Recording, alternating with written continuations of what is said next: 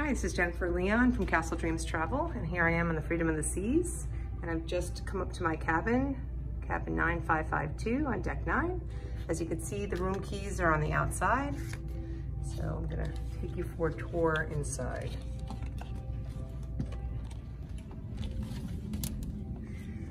Now I'm in a deluxe ocean view balcony room for 2. So as you walk in, you can see the beds are together. They do come apart, 2 twins, but together they are a king. I have a couch, mirror, flat screen TV, desk, plenty of space to get ready.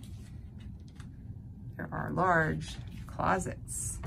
I already put my things in the closet, so you'll see those.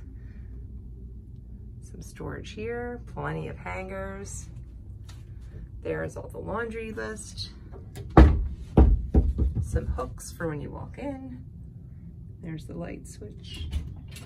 Here's the restroom. Here we go. Shower. This ship was newly amplified.